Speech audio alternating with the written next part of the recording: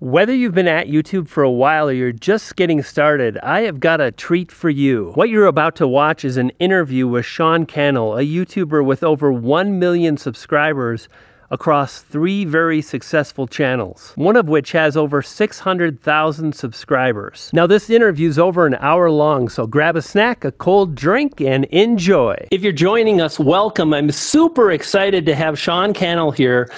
Video creator, all-around good guy, 3 channels totaling over 1 million subscribers. That's how you start an interview. Much better than the first take. Sean, welcome. Brian, so pumped to be here. Super grateful for you and how much value you add to this community and all of your content. It's really amazing. Well, thank you so much. Sean, tell folks a little bit about your upcoming, like how you got started early, and already I'm veering off the script. We're going to get to those questions, but I kind of want to get like the early Sean, like trying to make it happen kind of a vibe.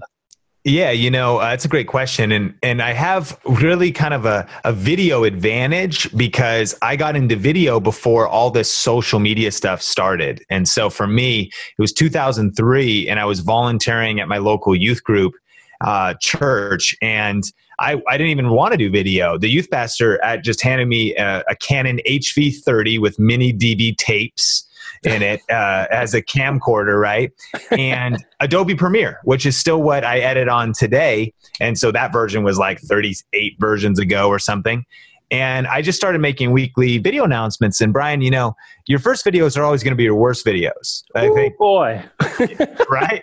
And so it was cool though, because these were weekly video announcements. Think about it. I was kind of like a YouTuber. I was making at least a video a week, and I was on camera, and that was terrible, or I was behind the camera. I was editing. I was trying to learn how to edit faster, and I didn't know any of this stuff. But because I did 52 videos that first year, I was really cutting my teeth. Then the lead pastor was like, hey, why don't you do these on Sundays now? They're not as bad as they once were. And so now I'm doing 104 videos a year as a volunteer. I still have other jobs and stuff. I'm waiting tables at Red Robin. But I'm really learning how to edit fast. I'm getting through my process, if you will, of a lot of not great content. And this is before YouTube started. And the first YouTube channel I managed was my church's YouTube channel in 2007. And again, didn't know about thumbnails, titles. I'm doing everything wrong, but at least I was doing it. And that's what I like to encourage people. You got to just start, you know, you got to punch fear in the face, punch perfectionism in the face, and press record. And I was so thankful that I got that opportunity because it really gave me a head start in the industry.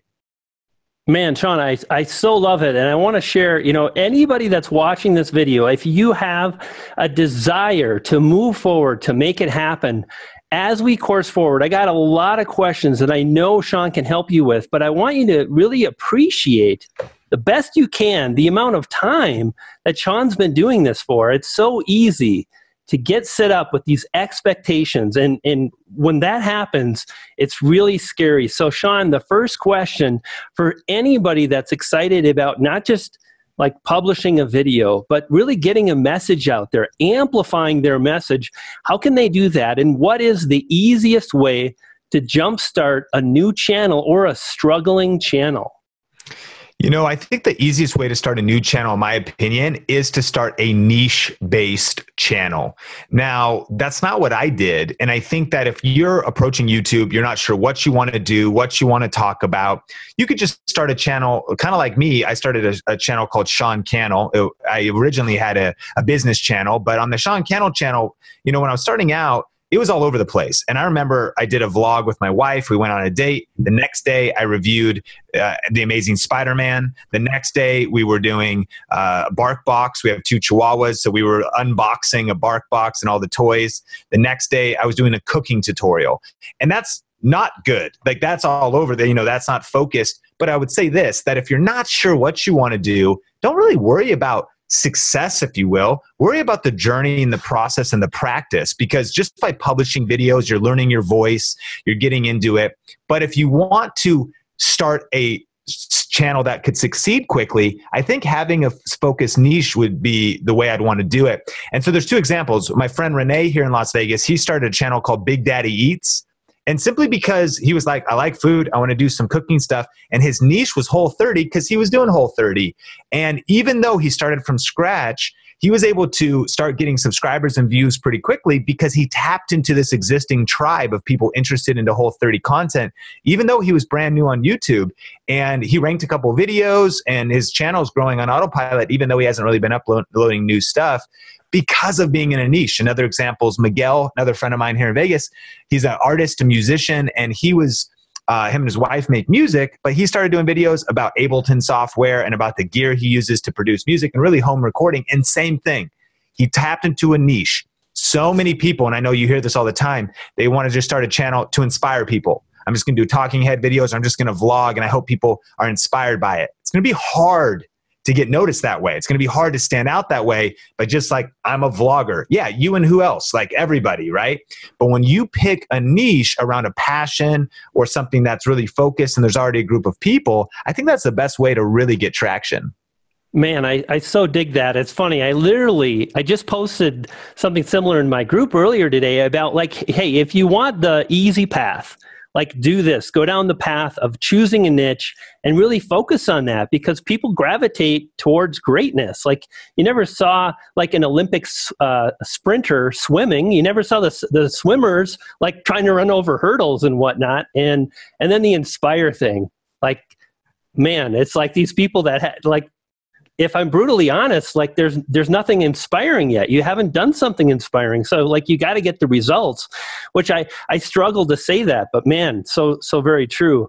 So with that, I think we're already kind of going down this path of how to really make some great decisions about a channel and how to jumpstart things. Question number 2 is, what are some common mistakes you do see people making, and how can they rectify those or fix those and move forward? I think the next mistake is, once, let's say you pick a niche, you go, okay, I'm going to start making videos, making content. But if you start in your own mind with the content, what I mean is you think, okay, what do I want to talk about? What do I think people need to know? And the mistake people make is they don't research before they press record. And, you know, you just got to subscribe to this channel, your channel, and go through some of your content, and you're sharing tools about how to do keyword research, how to use keywords everywhere, and all these other great tutorial videos you have. I suggest that everybody watching watch those, because when you research before you press record, it wasn't that Renee, talking about Whole30, just started making videos and titling them whatever. He did research to figure out what people were searching for. So it was like Whole30 chicken recipes, or like Whole30 smoothies.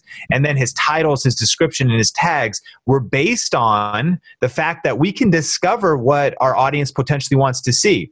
And so there's kind of a combination. I think that the challenge is, well, what if it's not just all about research, it's also about your passion, it's about your knowledge, but you need both. When you kind of think about, okay, I know I'm going to be teaching Whole30, but let's go see what people are searching for. In the process of doing that research, you're like, oh, I do have a good chicken recipe. Or I could tweak this one to really answer that keyword question. So there's like a synergy of that process to really plan out. And Brian, here's the tip. Before I press record, I have a Google Doc open. I actually know what my video is going to be titled. I know what the first opening sentences of my video are going to be, and the rest is outlined. And I usually already have done my tag research as well. So I go into the video and I'm able to give a hook that is the exact promise, the opening of the video, that's the exact promise based on that research. And this is a hard one mistake, because you know what would happen is I used to just press record, say a bunch of stuff, shoot a bunch of stuff, get to the place of uploading, and then be like, okay, so what am I titling this? And then, and not only is that the wrong step in the process, but then sometimes what you're actually doing is you do some research, you're like, well, that would be a good title, but it's not quite aligned with the content that you created. And that's why when you reverse that process, you can really position your content for success. Man, love it. Otherwise, you start like trying to like manipulate things. You're like, well, if I jam this here, I stick this other keyword. I like that other keyword. 100%. It's such a process that we go through, and that's why it's really great that people can watch this entire interview, really grasp what's going on with these questions, your experience. I just want to throw this out there. Like, it amazes me that you've got 3 channels and over 1 million subscribers. Like, if there's anything that I can share is like, follow the advice from those people that have done it before you. And just quick shout out, this book, Amazon, find book retailers. I think that's what they say. Just get your hands on this book. We'll talk more about it as we move forward. Okay, so with that, I was going to skip a question. Question number 3 is you need to make money to pay the bills to be able to continue moving forward. And for me, like $1,000 represents like sizable income where it's maybe, I guess it's not really, it's maybe a week or 2 weeks of rent. I don't know. It's a nice car payment, a few dates. How can you get to $1,000 a month quickly on YouTube? What's the easiest path for people to make that happen? So I love this question because what's the fastest way to get to $1,000? And this might be kind of different information than what people have normally heard. I think the fastest way is actually to think about exchanging your time for money in a freelance scenario, or create kind of a higher value offering that's connected to your channel. So for example, we recently had an event called Grow with Video Live here in Vegas. And that one of the guests has a music channel, and she's got a lot of influence pertaining to people listening to her music, listening to her songs. But she's also struggling to monetize, because even though you're getting views, AdSense is not necessarily a ton. If you're even trying to, get a few Patreon supporters, that can be a challenge. And then even still, if you want to sell an MP3 or get a Spotify listen, you need such high volume that it's tough to do. So it was actually Brady Shearer who shared this tip. He said, well, what if you put together a kind of a coaching, it's on your website, it's like where you will review someone's song. So someone could submit a song to you, because she has also aspiring musicians following her. And maybe it's like a $300 package or a $500 package, and create a process where you're going to run it through your own framework of coaching. You're going to listen to it and give them feedback. And then maybe you're going to give them feedback later. So just figure out what you would do to help people do that. So think about that. If that was $500, you only need to sell 2 a month to hit $1,000 a month. And so AdSense, affiliate marketing, some of these other things, they're great. And we talk a lot about those, and we talk about 10 different ways to make money in YouTube secrets. But I think for anybody that wants to make this practical, another person I was just talking to has a career advice channel. Same thing, a lot of free content around career advice, but there might be people who want to do $100, resume review and coaching so you can land your next job. And the other thing is, maybe you're a chef, you do cooking, or you do meal prep, and you use your channel for branding, to awareness, and there's kind of that international reach, of course, because a lot of viewers can be all around the world. But maybe what you do is you actually have a local meal prep service where, again, you're doing some things where you're actually doing freelance work or service-based work. And then, of course, something like you're doing, hiring you for coaching or, whatever that is. That's going to be, I think, the quickest way to make some serious money, and while you're building those other income streams. Yeah, I love that. It's so many people get sucked into this whole there's the ad money or super chats. And when you're just getting started, the amount of people flowing through a channel is usually smaller, but that doesn't have to mean small dollars.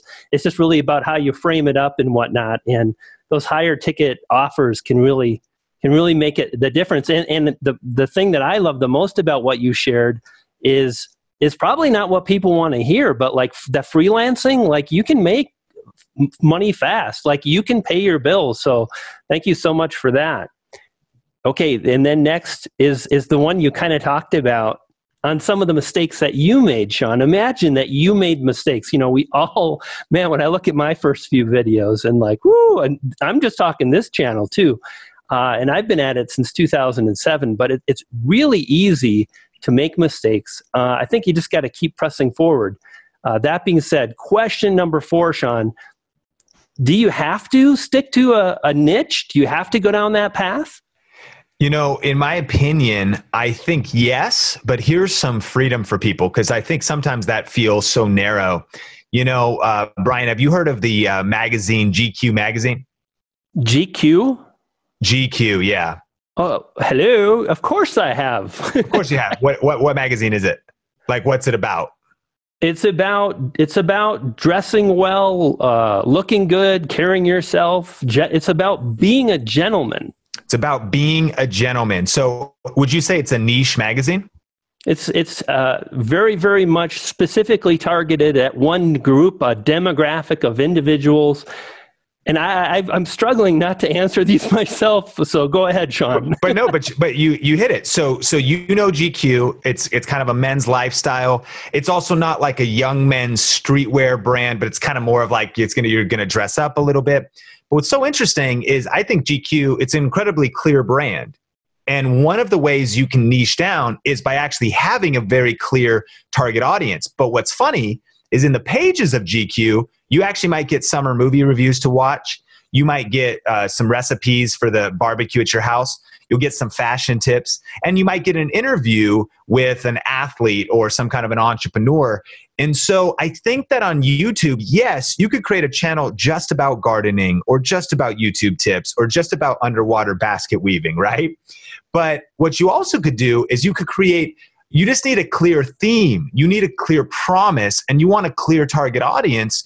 So if you subscribe to the GQ YouTube channel, which I don't even really know if there is one, but if there was, I would know like, okay, I'm hitting subscribe because I may or may not care about the recipe videos, but I want to be a part of this kind of whole movement.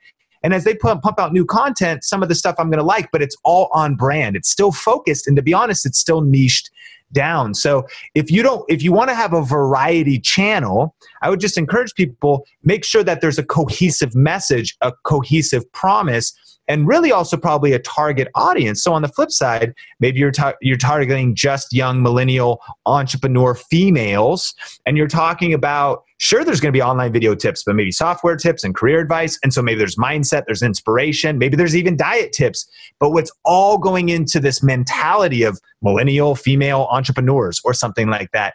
I think that's the other opportunity in niche that some people overlook. Man, I love the answers you're coming up with today. I think it's really important for us as video creators to really have a clear understanding of where we're trying to go. And unfortunately, I see so many people, they don't have a clue. And then they don't understand why people don't get it. It's like, well, you don't get it. Like, how is the rest of the world supposed to get it? So thank you so much for sharing that. I love the GQ. I'm like, GQ? I mean, dude, I'm older than you. I mean, come on now, by a good amount of years here. Okay, this is kind of a tricky question here. I just hope you're ready for this one. I'm ready. Sean, what kind of equipment do we need to create high quality videos? Yes, equipment is one of my favorite topics. Of course, my channel, Think Media, I talk about a lot of things. You know, I like to just share the basics first, and that is this. Every time before you press record, ask yourself, how's the AVL? And you can remember that acronym, right? Or if that's what it's called, AVL, what's it stand for? How's the audio, video, and lighting? Now, the cool thing is I really believe to create high quality videos, all you need is a smartphone, and everybody's got one now. However, and that's going to be your video. That's going to be HD, maybe 4K. You're good to go. But cameras work off light. And so I think one of the biggest things a lot of creators could invest in is lighting.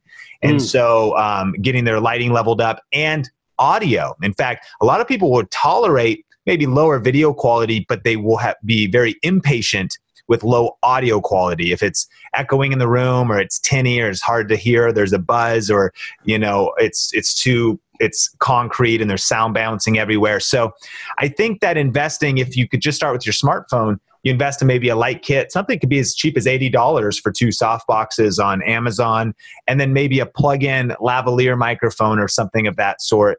That's what I think is the key to get to starting to create high quality videos. Now, we could go deep into, yes, maybe you want to get into a DSLR or mirrorless camera, and I think that's probably important as you progress.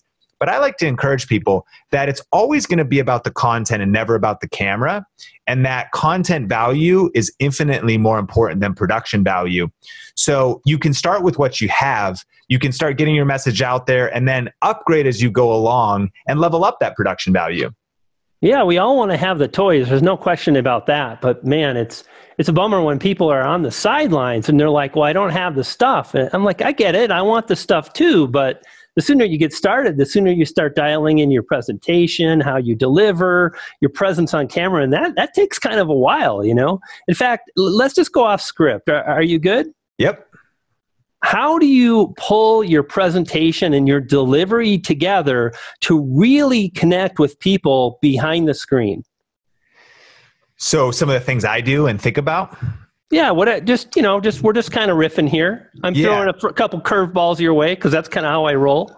I love it. So one of the first things I would say is questions. I think questions create curiosity. Questions engage the audience. Questions cause the viewer to think.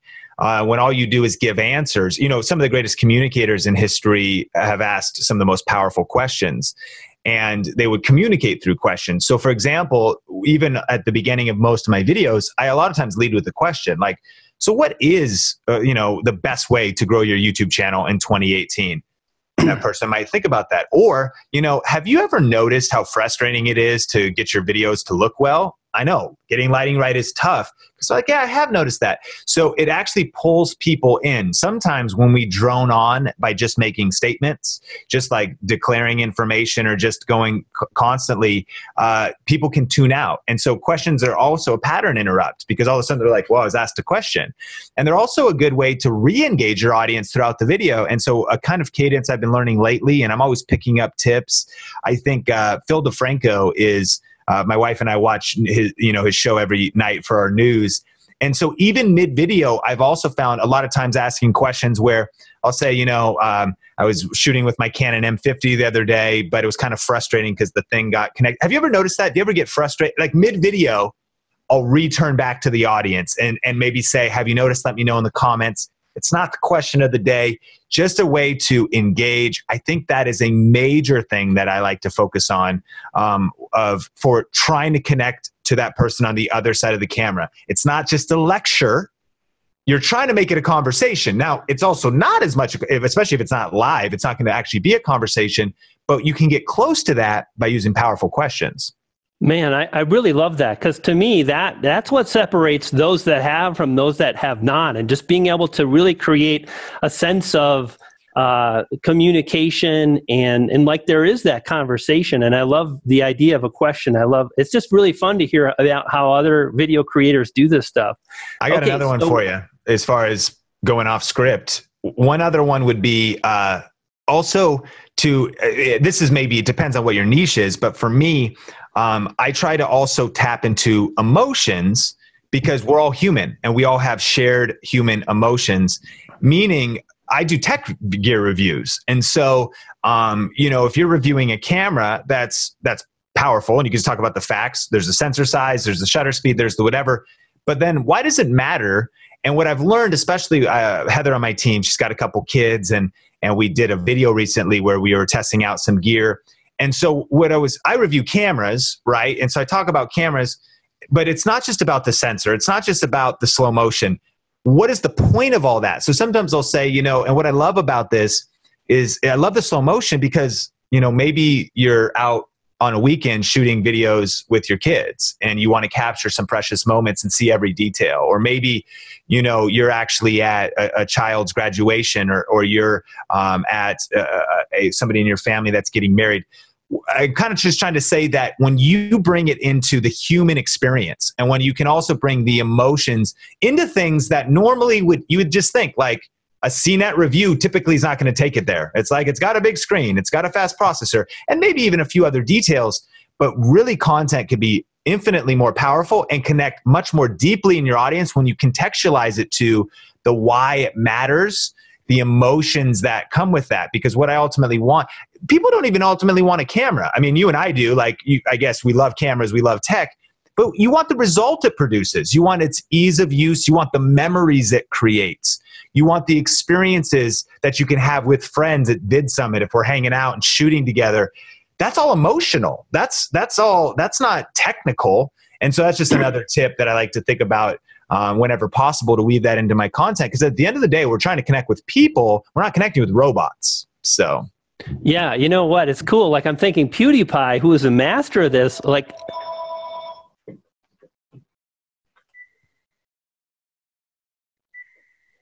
the amount of spam calls at this household is through the roof. We've got a landline. I bet you don't have a landline. I have a cell phone, but I've been using the same number for so many years. It's constant. It's constant. It's so bad. Yeah.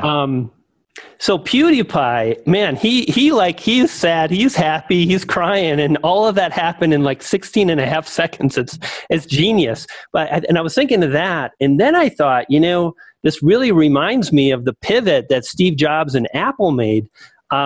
They came out with, I think it was like the Lisa, and they took out like this 20-page ad in the Wall Street Journal, and it's all these specs and all this crap that like a very small percentage of the audience cares about. And then Steve Jobs gets fired and he comes back 10 years and he's like, no, we don't do that anymore. It's think different. And now when you look at their marketing, it's really not about the megapixels. It's about, look what you can do. Like, we really value creatives. We value people that can create the cool stuff. It's about what we can do with it. So really cool answer there. Emotion in asking questions, really powerful stuff, Sean. Okay, so now let's pivot a little bit. Let's stay on tech. Now we have a bit of a budget. Like, we've been doing this a while. Like, our spouse is seeing this is serious. Opened up the bank account. We get $1,000. What do we buy? Yes. Okay. So I've got this dialed in. Canon M50. Yeah, totally. I love. That's going to be $699. Here's why. It's absolutely, in my opinion, still the #1 best camera for YouTube. Now, what some people will say is, no, I want to get, Sony's A7 III because it's got IBIS and it's got this sensor and it's got all this stuff. Well, if you know what that is, then that is the camera you should get, because that's awesome. You know what that is. But for 99% of content creators, you're not actually filmmakers. You're not trying to do all this crazy stuff. You want a camera that's easy to use, that has a flippy screen, that you can tap your face and have really good autofocus the entire time, that's got a touch screen, that it stays in focus, that has the mic input. It's got everything you need, simple to use. And whether you're an entrepreneur, you're just doing cooking videos, you're doing gardening videos, it's got amazing quality. And so Canon M50, $700. Lighting kit, there's one from Studio Pro, $100 on Amazon, $99, 2 softbox lights. The Boya BY-M1 lavalier microphone, $20. You could plug that in so you could do one person on camera. And then also buy the Tascar shotgun mic for $24. So for 2 mics, you're at about $50. And that can go on top of the camera for vlogging or for even 2 people on camera. Then you're also going to want to buy, my favorite's this Neewer tripod right now. I think it's $25 or $30, and really cool. It goes to 70 inches. Most people probably don't need that, but one thing I've learned being 6'1" is that most tripods are actually too low for me. And ideally, you usually want the camera at eye level, pointed down a little bit. And so most tripods are like pointed up a little bit if they're too short. And so, and the nice thing is, even if you are shorter, having a tripod that could go to 70 inches is nice and doesn't have to break the bank. And then you've got your lighting, you've got your tripod, you need to get an SD card, grab a 32 gigabyte SanDisk for about $32. And all of that's going to actually come in around $800, $850. But depending on where you are around the world, that's what I would do for about $1,000. And that's going to be a killer YouTube kind of studio setup to get started. Man, that's awesome. I actually have one too. And I was really excited about that camera when it came out, just the size of it and the portability. And now I'm like continuing, and I'm laughing at myself. I'm like a little ahead of in my own head of where this story is going. It's like I'm laughing at myself because I worked so hard to get like my studio lighting all dialed in, but now I got this whole other element. And it's like, so I've got like, it's A+, and then I've got like B-. But again, I think that's the journey. And I'm kind of embracing it. I'm like, you suck there. Like, you got work to do. Like, get it together. And that M50, there's some people right now that are like, it doesn't shoot 4K. And you probably don't own a computer that can really handle that process. And until you've edited 10 4K videos, slow the heck down. Like, really, like 10K or 10K. Could you imagine 10K? I don't even know. Like, that's some kind of supercomputer, like in Iowa or something that can handle that. But yeah, really good setup. It's cool what you can get these days for, basically less than $1,000. Unbelievable. And we didn't really touch on it, but that is a good point. The cool thing, which you need a computer as well eventually. And I actually think that best bang for your buck is probably like a PC. And I think you can get an HD video editing machine for probably around $500, $600. Like if you really work on it, and maybe $700 by the time you have the monitor and all the accessories. But that just proves, again, I don't know why people are so fixated on 4K. I think that HD is good enough. And even us, the speed of workflow, even with fast computers, 4K does slow you down. And so having your speed of workflow just be as fast as possible, that's really all you need. You could take over the world with a $500, $700 computer, that setup we just described, and create some really, really amazing content. And I just want to say, what camera were you shooting on with your recent premieres video? I saw you outside. Love that video, by the way. You got the sunset. There's that deer behind you. Was that your Sony or? No, that was the M50. Okay, yeah, that looked great. Well, what's funny too, and I kind of mentioned like all the mistakes that I'm making, and I realized I was in the menus the other day, just to kind of go nerdy for a second here, and I think I had some setting for the daytime. It's like ND filter, same kind of thing, where it's going to bring the lighting down or the midtones or something. And I kind of realized, like inside then, when I'm inside the studio, like I want that off, and just it's tough to like manage all the things, but man, that camera is really powerful. And for me, I kind of want to just back up what you're talking about with editing and things like that. Because for me, the value that you can bring to your video when you sit down or somebody edits it that knows what they're doing, wow, night and day difference. And when you take the tip that you led with today, Sean, like know what the heck you're going to make a video about. Like it's got to be snappy. It's got to be on point. If you have this video covering 3 or 4 different subjects, it's really hard for people to understand. But if you have one subject, everything becomes easier. It's like a thumbnail, a title, a concept, and then you edit it, and it like, wow, you can add a lot of visual interest when you edit. Like so many people ask me when I shoot indoors, like, wow, what's that camera? I'm like, it's a Sony a6300. But what you're seeing is the color correction and just a little bit of crisp sharpening and a lot of things that took me a long time to get the hang of. So love it. Okay, next question, Sean. This is a good question. I get this one every now and then. How many videos does it take to succeed, to get views, to start growing, to see growth? So I'll take this a couple different ways. I think that if I was thinking about how often, number one, I think you should think about YouTube kind of like a small business. And for a lot of small businesses, they say it takes 24 to 36 months until you're profitable. So I actually think that the right mindset, the right mentality people should approach YouTube with is with honestly like a 3-year at least commitment. Now, you can certainly experiment and not just say like it's better be 3 years or not, but just a willingness to say, I'm going to put my head down and I'm going to work at this consistently for 3 years just to kind of get things going, to kind of learn the ropes, to kind of ramp up, because there's a lot to learn. And then saying that, I would say that if possible, a weekly upload for about that amount of time. And I think that once a week is a good baseline. A lot of people say, more can trigger the algorithm. And there's also examples of people posting less.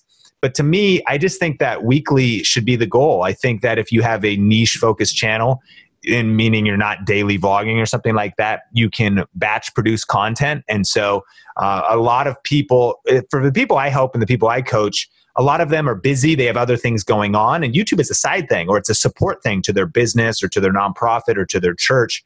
And so a lot of them will batch. They'll shoot 12 shoot days a year, 4 videos each time, and 1 video comes out a week. And they're committed to uploading once a week.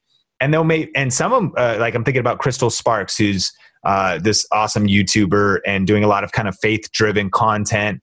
And she's had her weekly show for a couple years, and it's been slow and steady. Her audience has never exploded. She doesn't have thousands of subscribers, but she has a lot of depth. She does some coaching. I think she has a course. She's got a book, and she's doing great. And it's speaking engagements and all these things. And her YouTube channel is this baseline. It's this place where people know where her pillar of content comes out, just comes out once a week.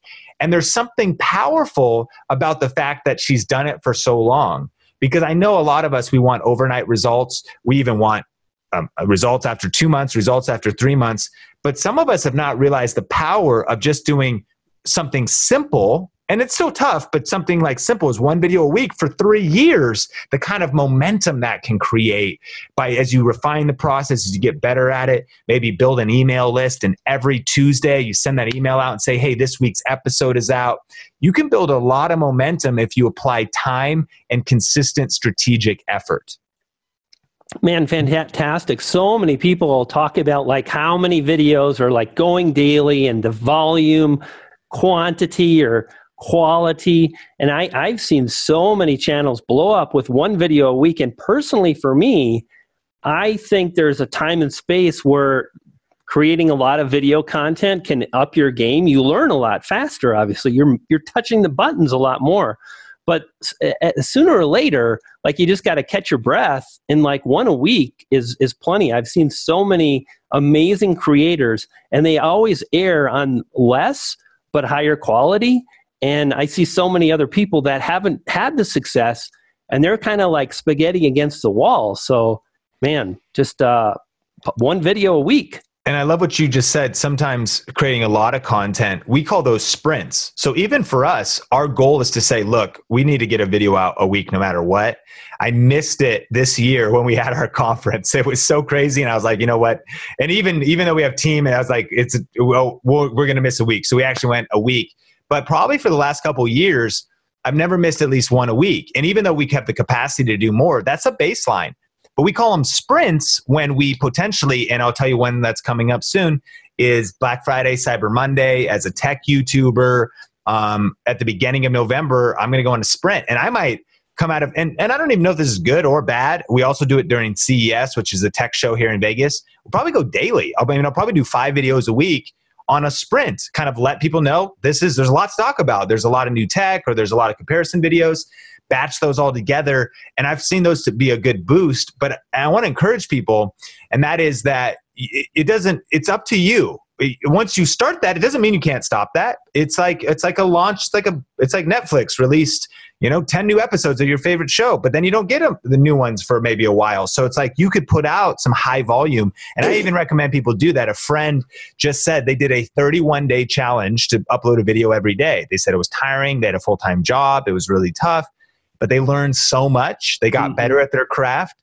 And so the cool thing is, I don't think you have to, we feel like if we once we daily vlog, like we could never turn back. We have to daily vlog for the next 100 years. Well, that might be intense. How about just give yourself a month and do a sprint?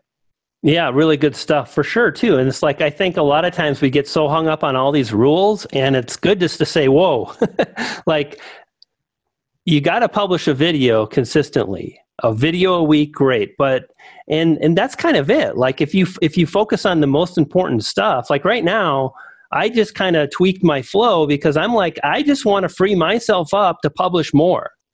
And if I'm sitting on a video for 3 days because my next publish day is Monday or Tuesday, that's slowing me down. So in the end, I'm going to be publishing more, which I feel is good as long as the quality is good enough. But anyway, yeah, that's one of the things that I did that really helped me learn a lot was just, I went 56 days straight. Now, this is what I do for a living, so it was a lot easier. I don't know how those people with jobs and all the other things, how they pull that off. That's amazing. They're probably younger than me. Yeah, it is crazy. My wife and I, years ago when I had a full-time job, we vlogged for about 60 days straight. Nonstop. And man, I understand why it can burn you out because it was super. I mean, I was editing late. Yeah, exactly. I would edit when I get home. I'd finish in the morning and then I'd rush off to work and it was too much. And so the final thing I'd say there too, is you mentioned if I had to pick quality over quantity, I'd pick quality every day. Every day. Yeah. Because especially on YouTube with it being a search engine, and you talk a lot about this, cream rises to the top no matter how many cups of coffee you pour. And so a lot of your videos have such an evergreen opportunity that they don't on other platforms, where maybe you should live stream on Facebook every day because you just need to stay top of mind, but it's always getting pushed down. YouTube's different.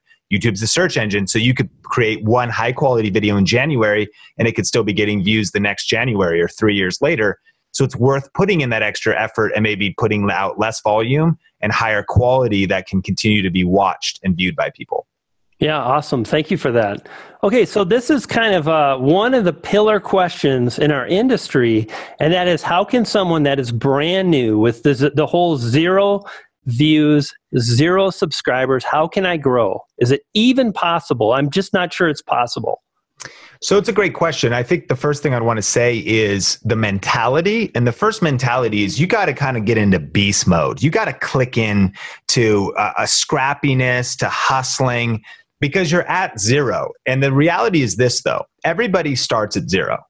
So you can be encouraged that that other people have been down this road. And if somebody else has been able to do it, you can do it too.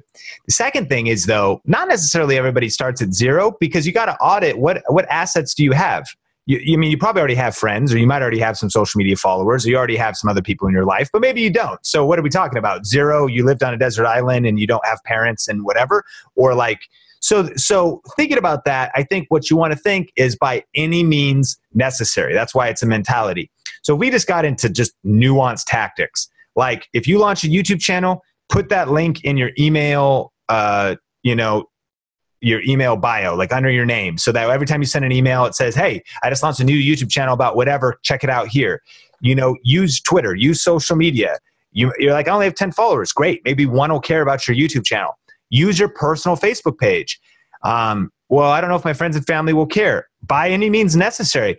And one of the other terms I like to use is generating. So when I was first starting on YouTube, even years ago, understanding comments and even backlinks and social triggers, and as I was researching some of these things, I was like, hey, Mom, can you watch my video today? And look, let it play, because I need the watch time, and leave a comment on it too. And like, I don't even care about YouTube. Look, you don't have to watch it. Just let it play in the background, Mom. I'm trying to get this thing off the ground.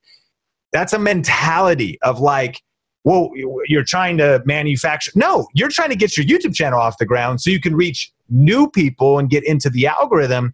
You just got to hustle. So use social media, use LinkedIn.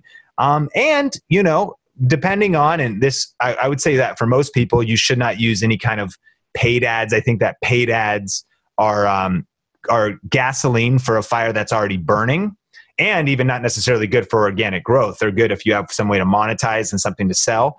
But even still, YouTube display ads would be what I use to show up in the thumbnails or at the top.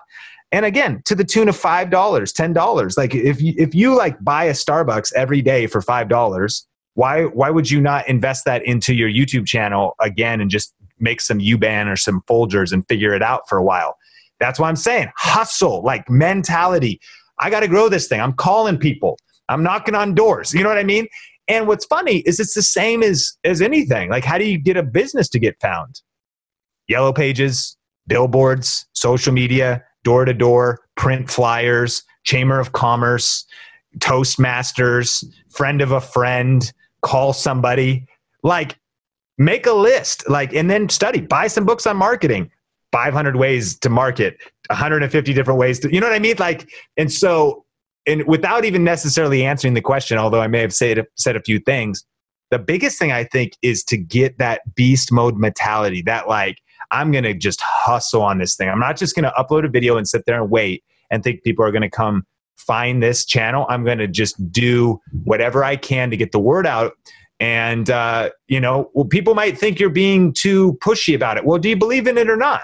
Do you want it to work or not? And if you do, then go after it with all your heart and soul and push.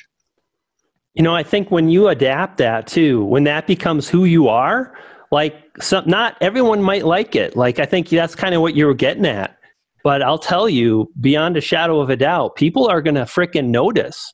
And when you're still doing that 6 months later, because most people won't make it 6 months. It's sad but true. Like, the numbers don't lie.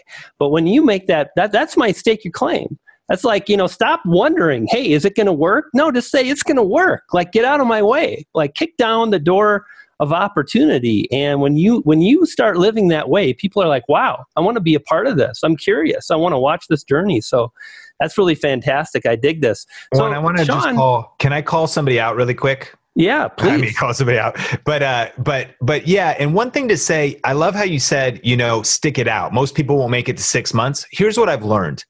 And this is where, if you're listening to this, really have some self-awareness. You know, one reason why a lot of us don't have trust, or sometimes even our friends and family members don't believe in us, is because we have never proven ourselves to be consistent at something. And so what happens is, again, if you go, I'm launching a YouTube channel, because I've seen this probably hundreds of times now. I'm launching a YouTube channel. Most people are like, yeah, you probably aren't. And they're not haters. They're saying, we'll see if that lasts. And because what ends up happening is it doesn't last. That's why when you think of not just 6 months or 3 months, but you think of 3 years, I've learned that it almost takes a year just for people to be like, oh man, she was serious. Yeah, like, oh man, that guy actually was serious. And that year process, you know, you really want to use your time in obscurity to prepare you for popularity.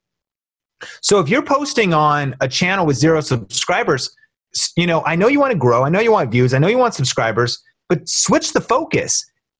Look at it as a way to craft your own message, to show up for yourself. The first person you need to have confidence in is that you can say you're going to do something, and you show up and do that thing consistently, and be proud that at the end of a year, you're like, I've got 52 videos to look back on.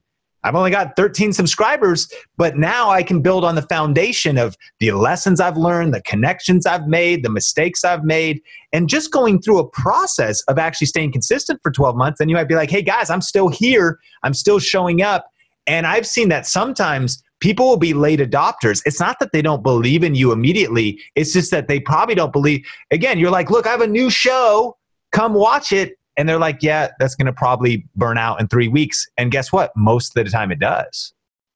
So you need to prove you're going to be consistent and build that trust and credibility. And then I see people are like, whoa, this guy's really showing up with value. She's really showing up and she's been doing it for a while. I can expect this to be around for the long term. So now I do want to buy into the movement, the message, messenger. Yeah, that's awesome. And what's so cool about that is when you hold yourself accountable to that and you go down that path, you get what you want.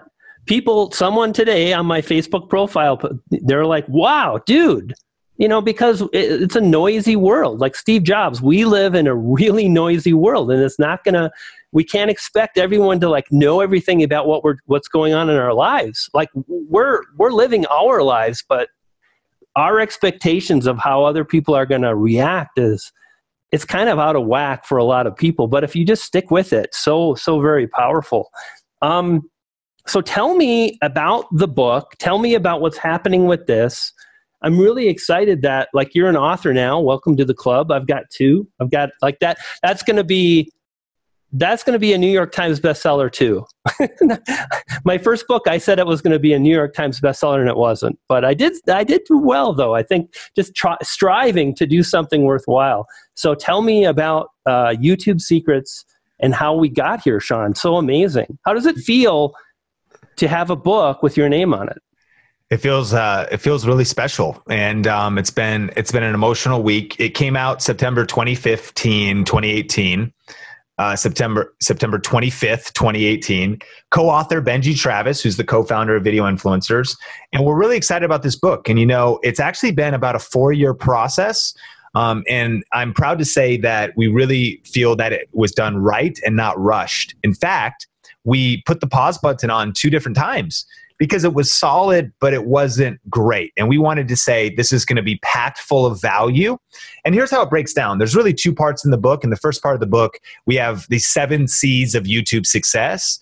And, you know, it's hard to write a book about social media because it's always changing. But what's cool is that actually the principles, the psychology, the methods, the frameworks, a lot of those are actually not changing. And if you're going to build a house, it starts with a solid foundation. And so a lot of times, if you think about it, the foundation is the most important part, because if the foundation's wrong, the house will not stay up, won't stay standing for long, or as soon as a hard season comes, it will get knocked down as soon as a storm comes.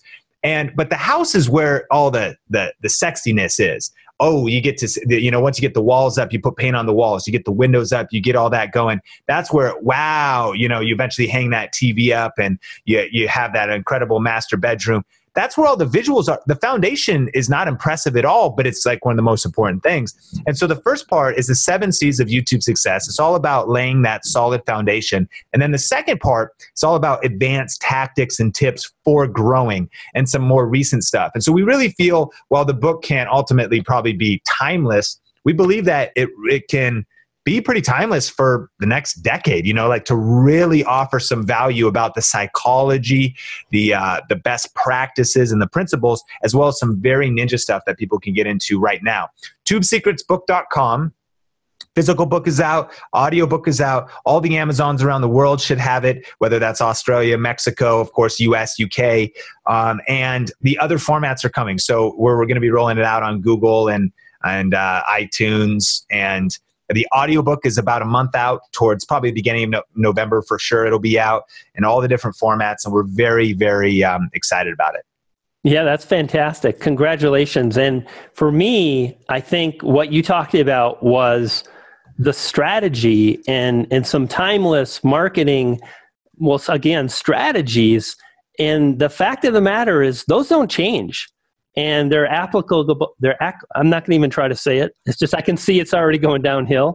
Like you can apply those to a book launch, to blogging, to video marketing, to sales and persuasion. And that stuff is so powerful, and I'm really excited. I just got this in the mail like a day or two ago.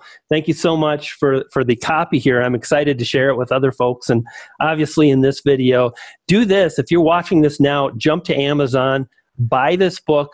Sean, where else can people find you? Yes. They can't find you, dude. Come on. It's ridiculous. All the information is on tubesecretsbook.com. My website, SeanCannell.com. That's SEAN, Cannell, CANNELL.com. And what we're doing there, you know, Think Media, talking about the best tips and tools for building your influence with online video, and then video influencers with Benji. We have a weekly interview show, and we also share some tips over there. And so, yeah, we're passionate. You know, one of our missions right now is to help 10,000 people create a full-time living doing what they love and making a difference with online video. And we're really passionate about YouTube right now, but we're also passionate about a lot of other platforms. We're paying a lot of attention to LinkedIn video right now. Of course, Instagram is hot. And so YouTube is the juggernaut. It's the king of online video. But online video is the king of social media and the internet. You know, even Cisco did a study that 90% of the content on the internet by 2019, 2020 is going to be video. And so mastering video, learning the proven principles, as well as the nuances of the different platforms, is something that I personally believe every human needs to pay attention to. Whether you're a stay-at-home mom or a business tycoon or a network marketer, online video is going to be so integral. It's already, but it's going to be so integral to our life. Just like growing up, we needed to learn like Microsoft Word and Excel. Like, just like growing up, you needed to learn, like, you know, your mathematical tables. I don't even know what to call them. Apparently I wasn't paying attention in that class. but I feel like online video is just becoming, it's one of the most valuable skills in our culture, and it's going to continue to go up as far as it being the way we communicate and the way churches or businesses or nonprofits or anything you want to do, or even just seeing what your kids are doing. You got to know about online video. And so that's the mission that we're on, and we're really excited about this piece all about YouTube. Well, excellent. I've got links below in the description to Sean's many websites and book launches and the Amazon thing. So check those out. If you're not subscribed to Video Influencers, you definitely want to do that. I'll have a link for that, as well as Think Media. That's Sean's channel. One of your first channels is actually Sean Cannell. That was kind of like, was that the first stepping stone into like, I'm going to have my own thing now? Well, so, you know, there was a stat that said that successful entrepreneurs that have started small businesses or businesses have 2.6 failed businesses before their first successful business.